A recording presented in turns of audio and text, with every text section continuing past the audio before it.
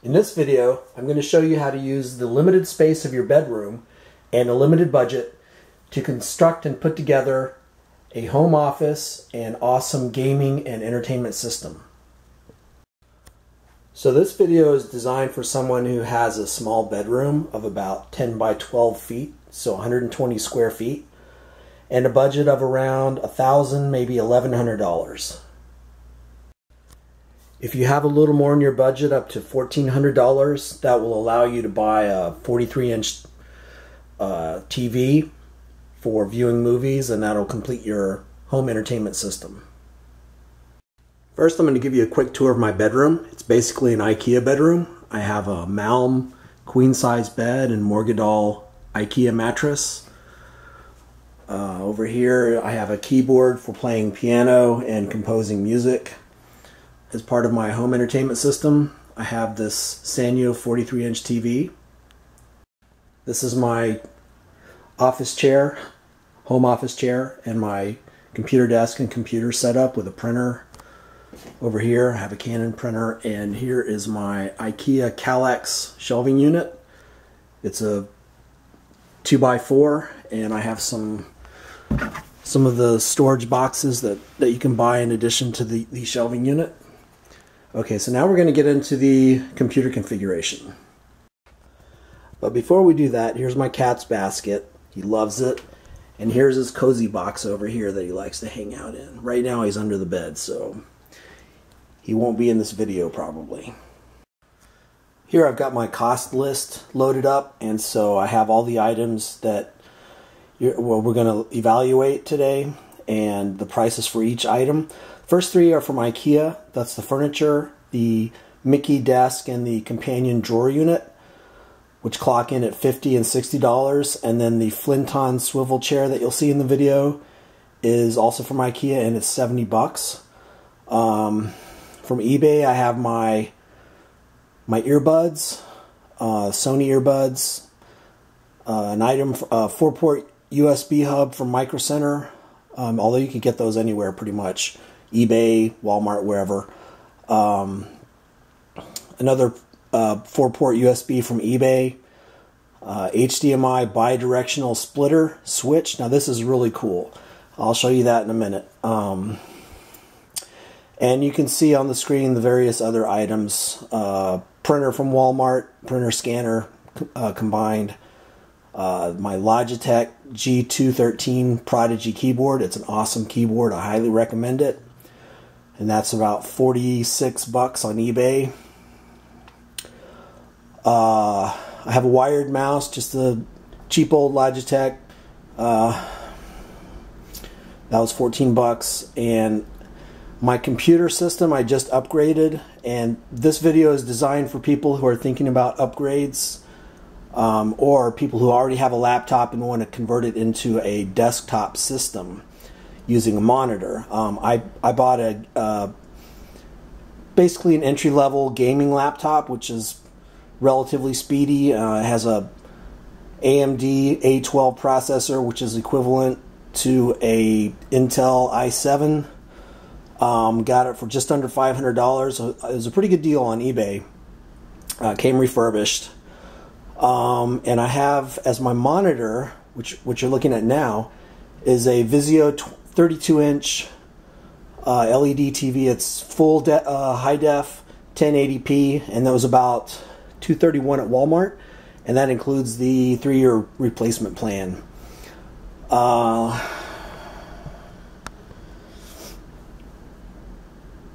have a entry-level 2-1 speaker system with a woofer, $37 at Best Buy, and you'll need some various HDMI cables and USB cables for around $40 or less.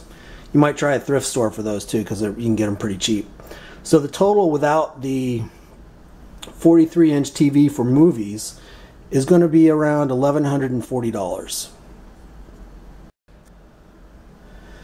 If you go with a cheaper 43-inch new LED TV, I went with a Sanyo. It's been very reliable and a very good TV, good color and good quality picture. Just under $300 at Walmart if you get the 3-year service replacement plan. So your total with a TV for movies in your bedroom is going to be just over $1,400. Now the things that I'm excluding from the costs and items in this video are the Kallax shelves that I'm not including. I'm not including the cable, internet connection, or the Wi-Fi router. I'm not including a stand or something to put your TV on. I'm also not including my keyboard because that's not everybody's going to be composing music or playing piano. But the things I am including, so the things I am including in this video are all the things that you just saw on my list. So my 43-inch Sanyo TV, which is an option for a home entertainment system that's really nice if you want to watch movies and TV. And if I back out a little bit, you can see here's my IKEA desk right here, the Mickey desk. Have all my stuff in it, organized into Ziploc bags. I should have gotten the divider system or the container system they have. There's an insert you can put into the drawer, but haven't gotten that yet. Okay, so here's my Sony earbuds, my headphones. Extremely high quality. These have, I guess, the neodymium magnets in it, and so it's got super ultra deep bass for earbuds. They're really nice. And then here's my Vizio TV.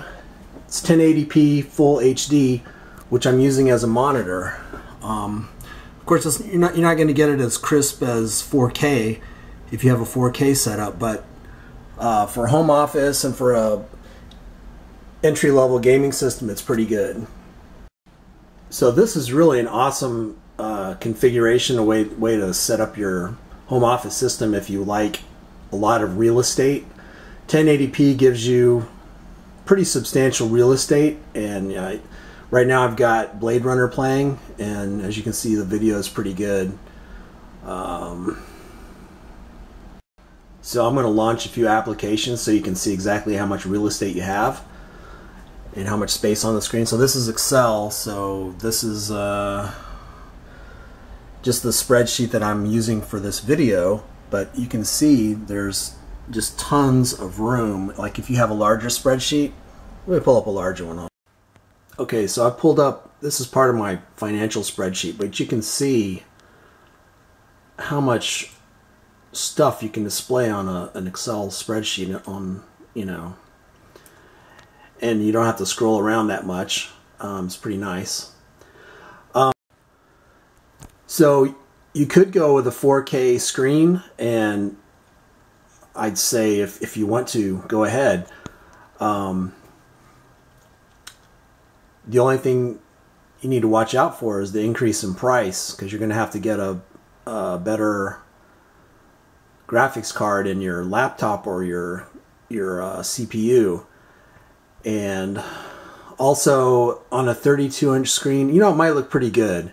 You'd have a lot more real estate. Basically, you have, with a 4K screen, you're going to have 4 times the real estate because you have twice as many pixels horizontally and twice as many vertically. I haven't tried it, so I couldn't tell you if I could recommend it or not. You won't find any 4K 32-inch TVs, and 32-inch I would say is the max you want to go on a monitor when you're sitting up close, because you have to turn your head and your eyes move around a lot to see the edges of the screen. And yeah, it's just 32 inches I would say is the max size for a monitor, unless you're going to place it a little further away or mount it on a wall or something.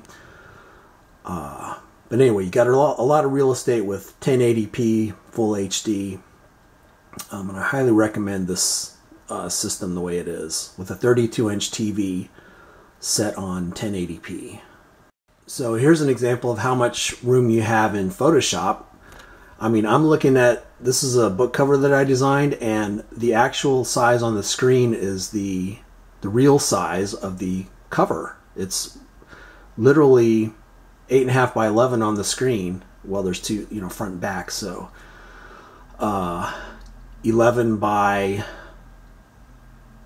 17 on the screen. So it's really cool to edit stuff in Photoshop and create art in Photoshop that's real size on the screen, same as printed. So this application is called Sonar X2. It's basically a music recording studio on my laptop computer, and without this larger monitor, without the extra real estate, it would be impossible to use this application, because all of the controls and panels and various instrumentation in there takes up a lot of space. And here it's loading up. So you can see these are the tracks, and I have plenty of space left over if I wanted to add more tracks without scrolling. And this is the piano roll, so I can, although I still have to scroll in with this to get the various keys on the keyboard, but still having this amount of real estate is pretty nice. Oh, let me give you a example of the sound system I have. So it's a Logitech Z313 setup with 2 tweeter speakers and 1 woofer. So I can't play you any typical music that I would play on my through Winamp, because it's all copyrighted and they'll flag it. Google will flag it as a copyrighted piece. So let me play you some of my own music. And I'm not really aware of any time lag. And that signal is going from my phone to a tower, up to a satellite, back down. And it seems instantaneous. So we really take for granted the speed of light can practically be infinite.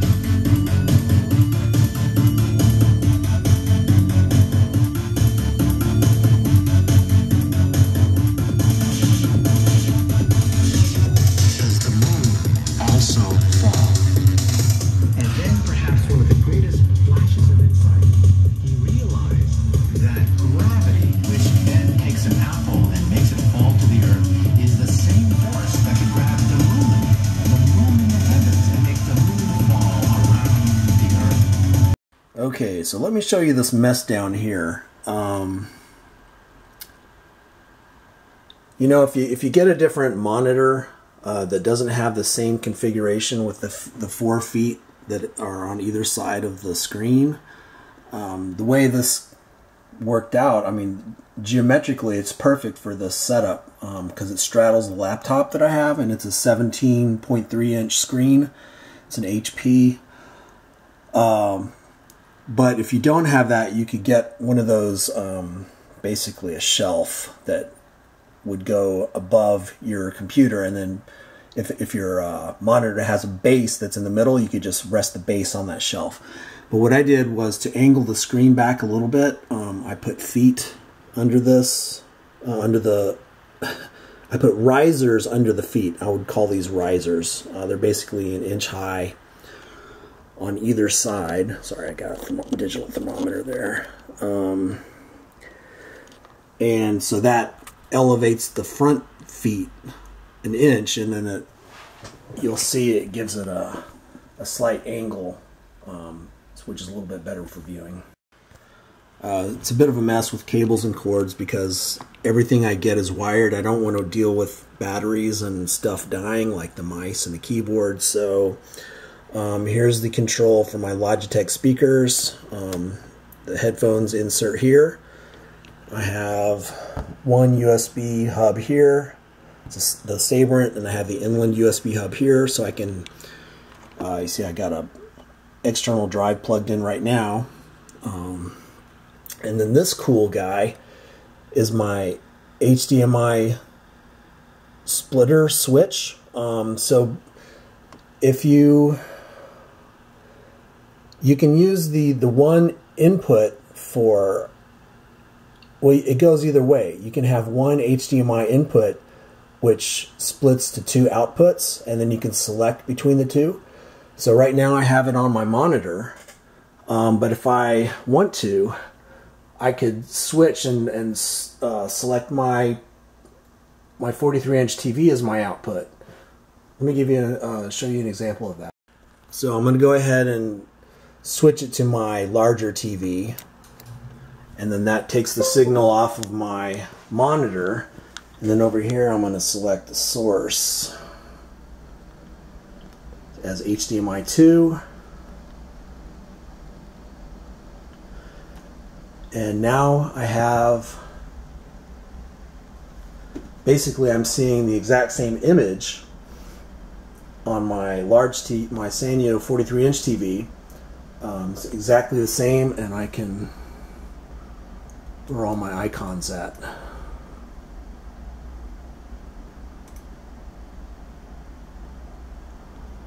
That's kind of weird.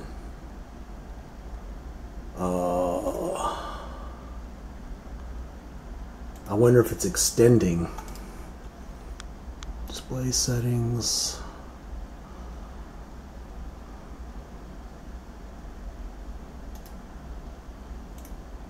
Huh.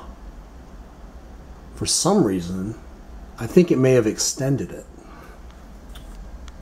Yeah, okay, so that was a little bit of a mishap. It was actually extending the display, and I guess it's a different setting for each TV, each monitor. So basically I went back, looked on my laptop screen, and I reset it to duplicate displays, as you can see right here.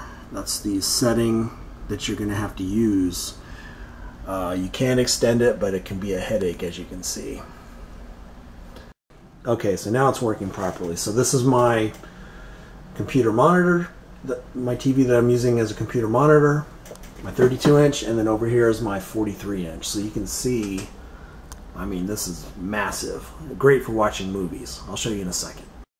So that's the story with the HDMI switch. Awesome little device. And you can reverse it, so you can have two HDMI inputs and then only one output, and then you can select between the two inputs. So it's a really handy device. Very, very clever, very ingenious. So here's the movie on my monitor, my 32-inch TV, and now I'm going to switch it over. And here it is on the 43-inch.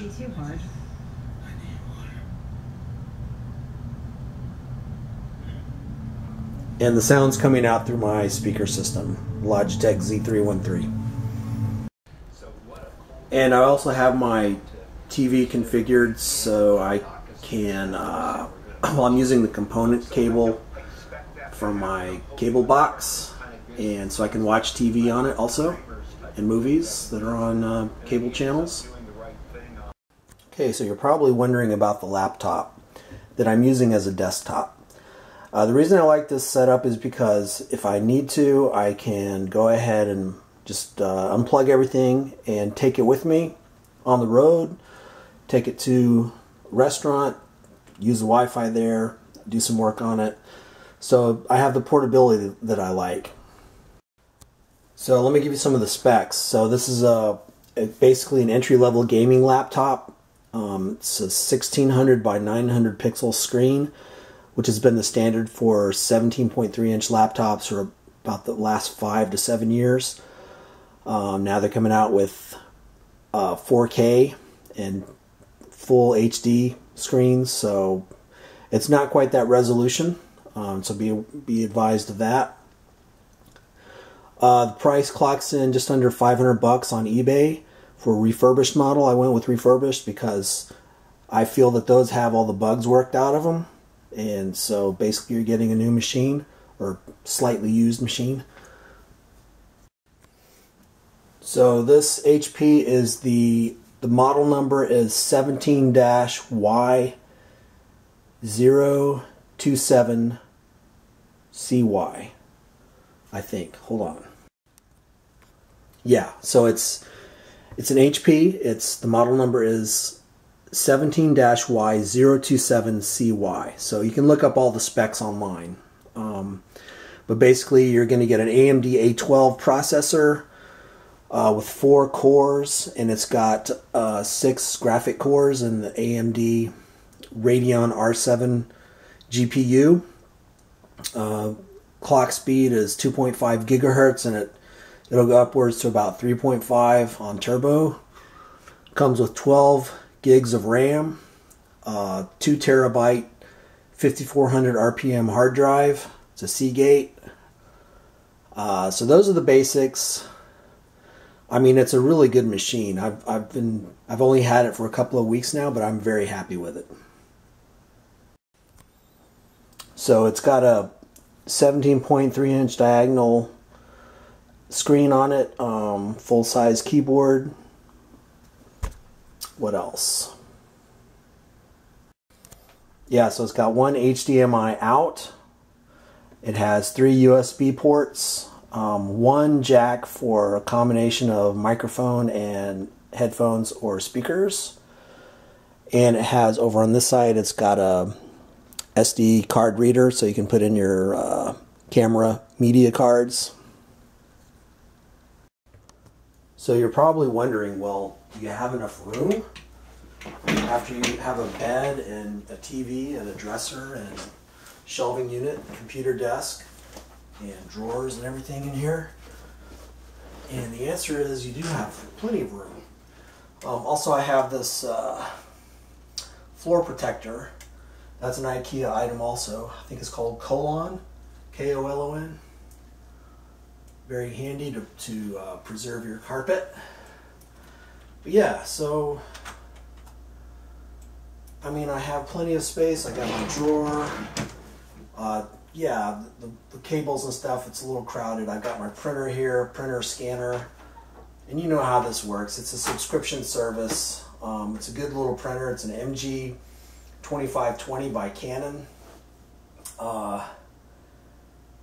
You know, they basically give them away. They cost $30 and they get you for the ink. It's a subscription service, so you're paying for the ink, because the ink cartridges cost 20 bucks a pop, and you need black and color. Yeah, so that's where they get you on the ink. Cheap printer, but it works great. I've had this printer for more than a year and it's still in service. I scan stuff all the time. And as far as like how much you get out of a cartridge, I usually keep it on black and print only in black, and you get a few hundred pages out of it. But yeah, this is what it looks like using in this setup. And you know, like I said, you have your home office, you can scan and print, you can play movies, play games, have a drawer right here on my drawer unit where I keep my hard drives and receipts, envelopes and stamps, printer paper, and I rarely open this one, but I got blank DVD media and sleeves and some other stuff in there. And the the Flinton chair, I highly recommend it. I mean, I can sit on this chair for hours and it's still comfortable. My butt doesn't get sore. It swivels. It's got wheels that lock in place when it's not in use, when you're not sitting on it. When you sit on it, it frees up the wheels so you can move around. It's really a cool chair for 70 bucks. And if you want to see all the reviews on my IKEA items, the things that I purchased, just check out my YouTube channel, Activity10cc, and you'll find reviews of all of these IKEA products on there. Yeah, so I almost forgot the keyboard. This is really an outstanding keyboard. It's a Logitech Prodigy G213. It's backlit, so you can see the keys at night in the darkness of your room. You don't have to have the light on, so you can be computing quite happily without lights. I just got this keyboard, so I can't give you any details on longevity or you know, how long it's gonna perform. but it seems to be rather well built. It's got a USB cable that's woven cloth fiber and virtually indestructible. The feel of the keyboard is really nice. The position of the keys it's laid out quite well, so it feels very comfortable. And it has a palm rest here. It's got legs. I'm not using them because I'm using my laptop to support the back end of the keyboard, but it does have legs. You can prop it up. Overall, I'm very satisfied with it. It's a good keyboard.